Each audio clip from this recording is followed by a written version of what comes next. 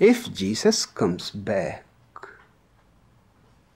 the Pope will be the first person to ask for his crucifixion again, because he will disturb the whole business. That's what he was doing the last time he was here.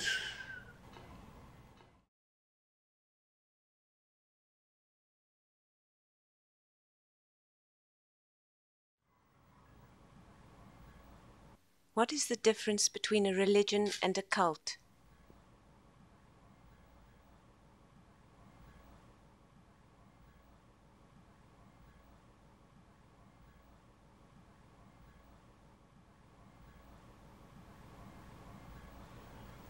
It is a complex question.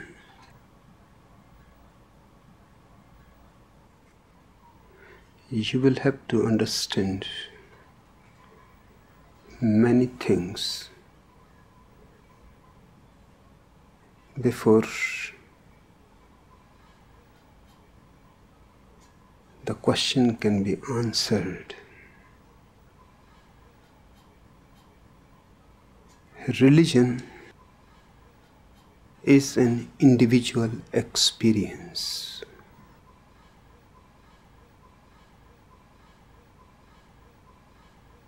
Only an individual can be religious.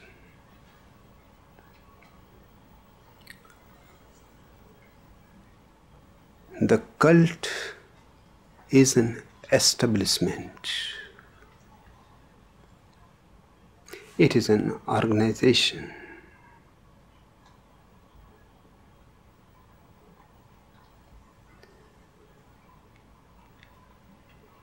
It has nothing to do with religion at all.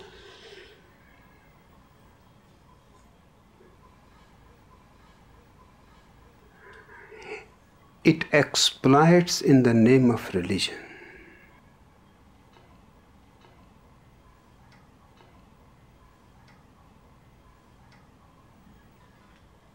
It pretends to be religious.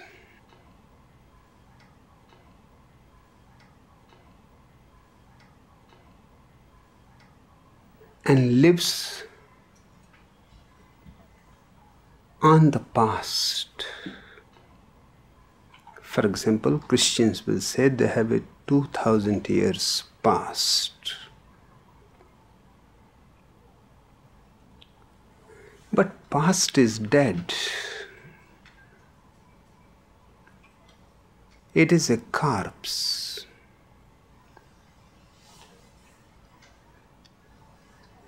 This is a very strange world in which we live. When Jesus was there,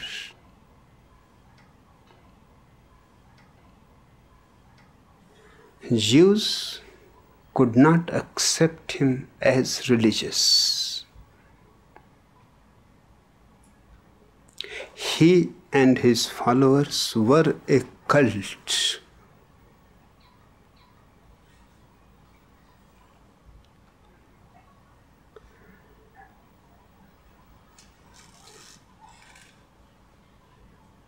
Jesus is a religious man.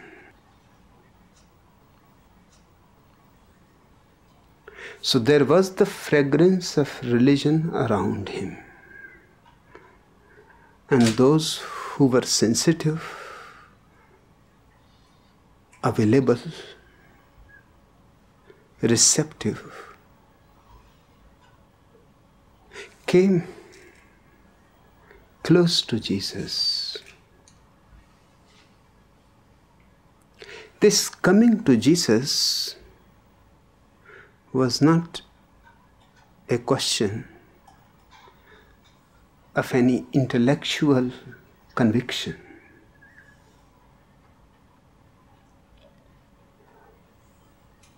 It was more like a love affair.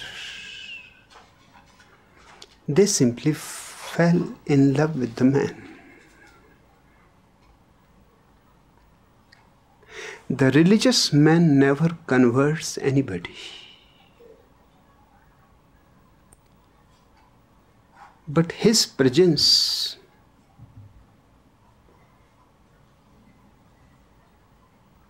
transpires many people to be with him.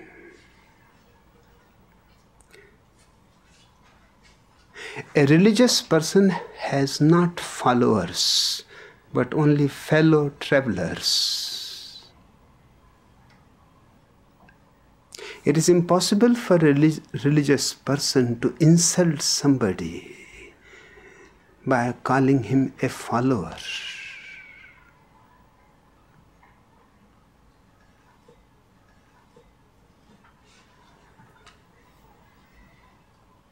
When Jesus was crucified,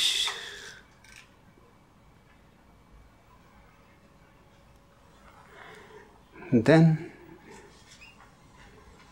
a strange thing happened that has happened to almost all the religions. The same type of people who had crucified Jesus, the rabbis, the priesthood, the same type of people gathered around the dead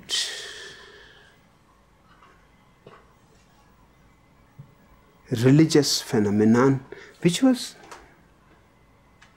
gone, which was not there anymore. It is just like a fragrance of a flower. The flower is gone. The fragrance lingers on a little and then it is lost. Religion cannot have a continuity. It will always be individual, here and there. One individual becomes enlightened, and suddenly people start attracted towards him, as if a magnetic force. Jesus is not an intellectual. He is not even educated.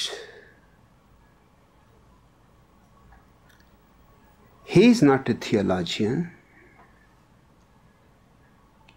He cannot argue for God or for religion. In his all the teachings there is no argument. They are statements. A philosopher argues. A religious person states. The philosopher argues because he does not know. It is through argument that he wants to come to a conclusion. But the religious person knows it. He states it. It is a declaration. And he also knows that there is no way to prove it. No argument is going to be supportive to it.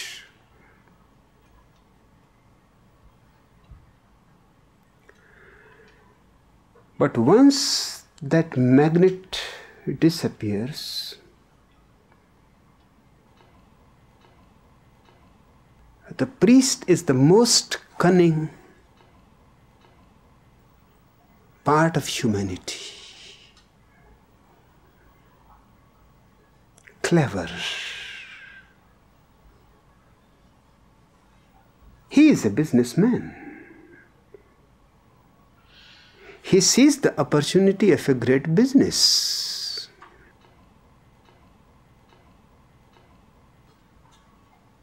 While Jesus is alive, it is dangerous to be with him. No businessman will come close to him. Only gamblers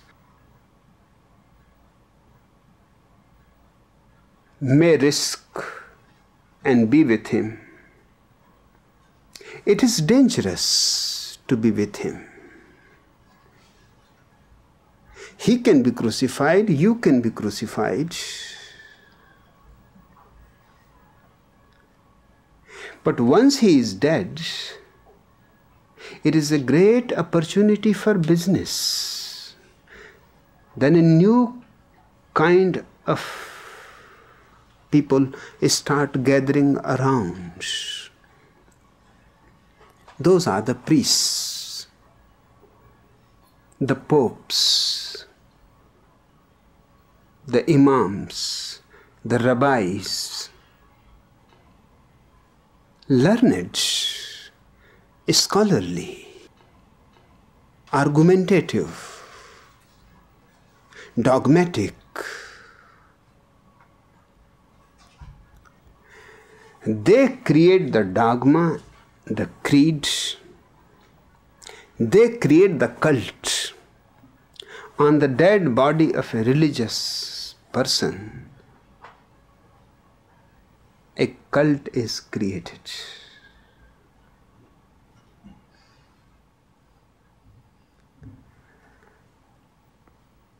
Christianity is a cult.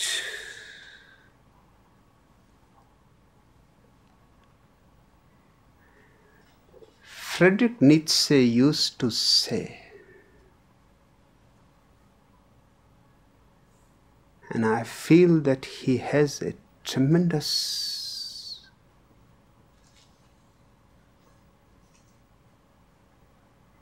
quality of seeing certain things which others go on missing. The man was mad, but sometimes mad people have a very sharp intelligence. Perhaps that is the reason that they go mad.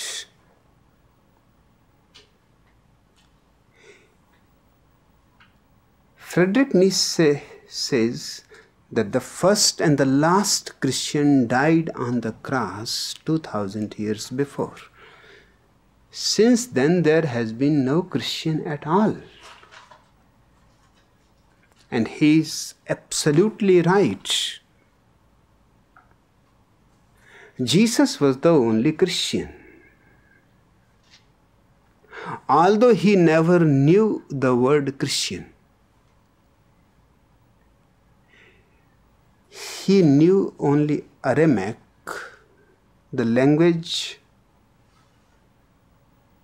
which he spoke, and a little bit of Hebrew, the language which the rabbis spoke.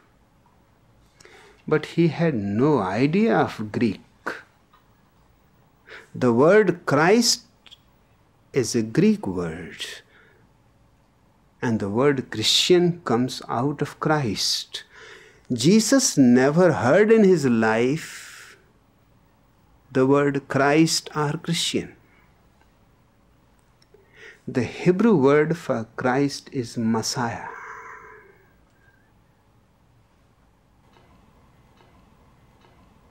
So he knew Messiah. But once he died, and it is very strange that the people, when he was alive, overflowingly alive, and was ready to give, to share, to pour his being into your being, people were avoiding him. But once he was dead, the priests are not going to miss the opportunity. They immediately gather around the dead body of a Buddha, of a Jesus, of a Lao Tzu, and they immediately make the catechism They start making a church on the dead body. If Jesus comes back, the Pope will be the first person to ask for his crucifixion again, because he will disturb the whole business. That's what he was doing the last time he was here.